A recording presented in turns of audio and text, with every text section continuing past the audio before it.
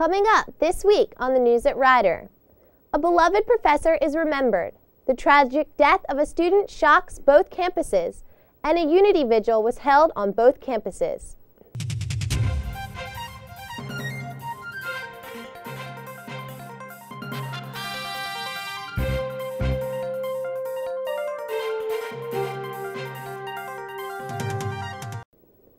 Welcome to the News at Rider. I'm Kelly Dixon. Rider University lost a beloved professor this past week. Dr. David Rebovich suffered a heart attack while teaching Understanding Politics. The university held a memorial service for Dr. Rebovich this past Thursday. Nicholas Balasi spoke at the memorial service and interviewed students about their experiences with Dr. Rebovich after the memorial service. I find myself at times when other people may be crying or sad, I have a bit of a smile on my face because I'm thinking about him. I'm thinking about what he would be saying about the moments that we're now living without him. I'm thinking about the future. I'm thinking about all the things that I can do now because I met him and I knew him that I don't think I would have been able to do 4 years ago. Yeah, there are a lot of positives that we were able to spend our last few, our whole college career pretty much with him. It's sad, but at the same time, I feel like I learned a lot from him. I feel like I got as much as I possibly could out of a 4-year relationship with him. And now I think God is saying, you met a wonderful person that I put here on this earth for you. Now go out there and live for him. Take the lessons that he taught you. Take every piece of advice that he gave you and use it in furthering your career, in reaching the peak of the mountain that he helped inspire you and motivate you to climb, and do it. He was always my favorite professor. You could get up at 8 in the morning, be right front row. You wanted to be in the front of his class, and he would teach you so much. You would learn so much from him, and he was just the most hilarious person, so full of energy, and it was just good times every time.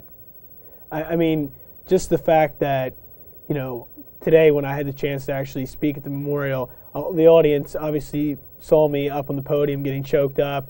Tears are coming out of my eyes. I'm sitting at the seat. It was just because all of that emotion came over me. We saw more than a lot of people saw. I mean, unfortunately, you know, Rider was open, Rider was operating. There wasn't as many people as I would have thought from Rider there at the funeral, but we saw all of that. And for that, it all just hit me at this reception where, or not the reception, at the ceremony where all of these people from Rider were there. And this is just like the summary, like, you know, he's really on it, and it hit me. So, I mean, I just think being able to see that was a real honor. We were able to pay our final respects. For the complete interview, stay tuned for On the Issues with Nicholas Balasi. On Wednesday morning, freshman Justin Warfield of Columbia, Maryland, died from what appeared to be a mixture of drugs and alcohol, according to the Mercer County Prosecutor's Office.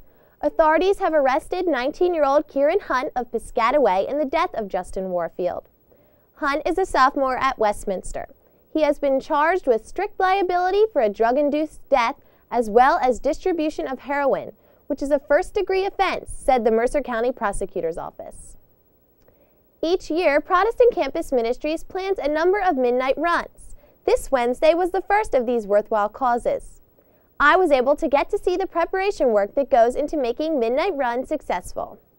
Protestant Campus Ministries and other Rider students got together in preparation for the Midnight Run. They prepared peanut butter and jelly and cold-cut sandwiches to distribute to the homeless and needy in New York City. Bags were packed with fruit cups, cookies, juices, and sandwiches. Students and leaders left from the Gill Chapel at 7 p.m. to head to New York and did not plan on returning to Rider until 3 a.m. The group also planned on distributing clothes to the homeless. Every third Wednesday of the month, an organization on Rider's campus sponsors a midnight run, and students pour out in support.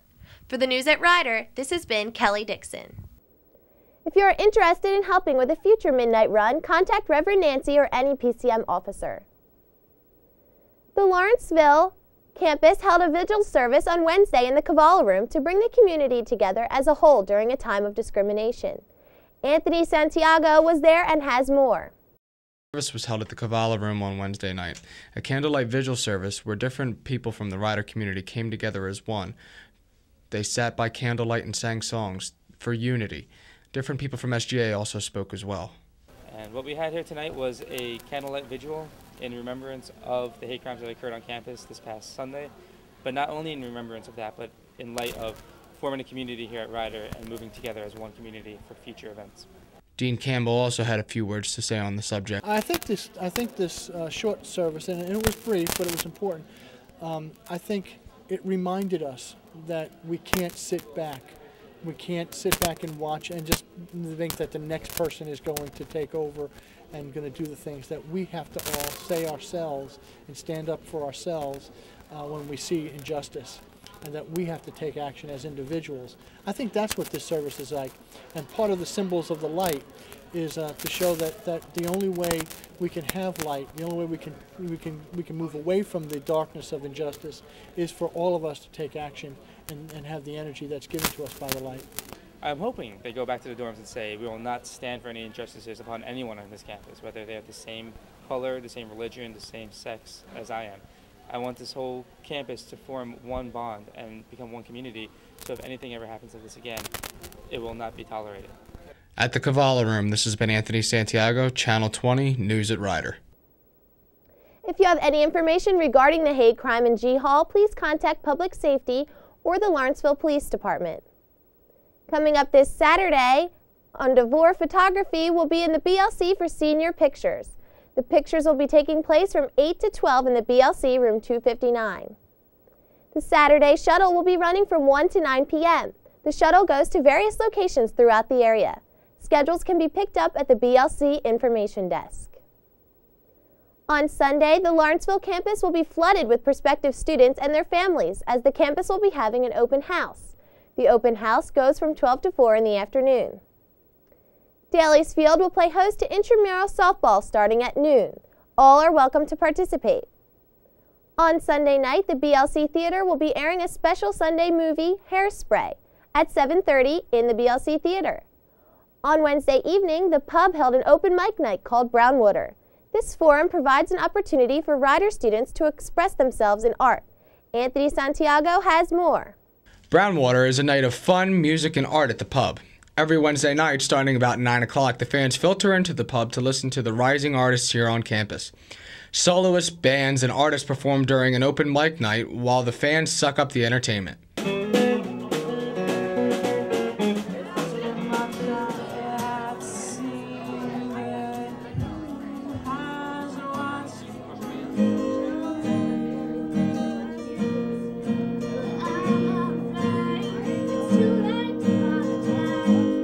Performers can read original works of art, sing original songs, or even pay tribute to their favorite bands such as Sublime, Matt Nathanson, or others during the Brownwater occasion. I said, remember that loving is what I got. I said, remember that loving is what I got. So remember that loving is what I got. What it's like to get lost in the moment and pretend I don't have to leave. Brownwater's attendance has been boosting greatly recently as fans from campus come to support their friends or just enjoy the time and clap along with the music. Even the best fall down sometimes. Even the wrong words seem to rhyme. Ultimately, Brownwater has been a great success at the pub and hopefully will continue to grow. This has been Anthony Santiago at Brownwater, Channel 20, News at Ryder.